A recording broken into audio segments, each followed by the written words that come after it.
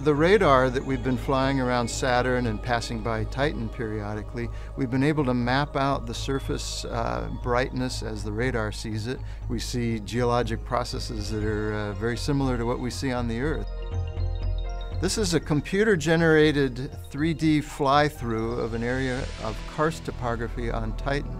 It was generated by inferring the topography and then laying a radar image down on top of the 3D map.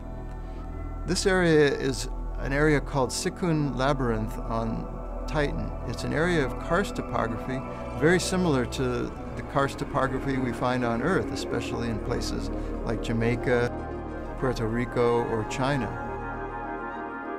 It's an area where liquid methane here on Titan has dissolved the rocks and produced a residual landscape of just hills and valleys with no river valleys flowing through the area. So it's yet again another process that we see on the Earth that we find on Titan, making Titan very similar to the Earth in many ways.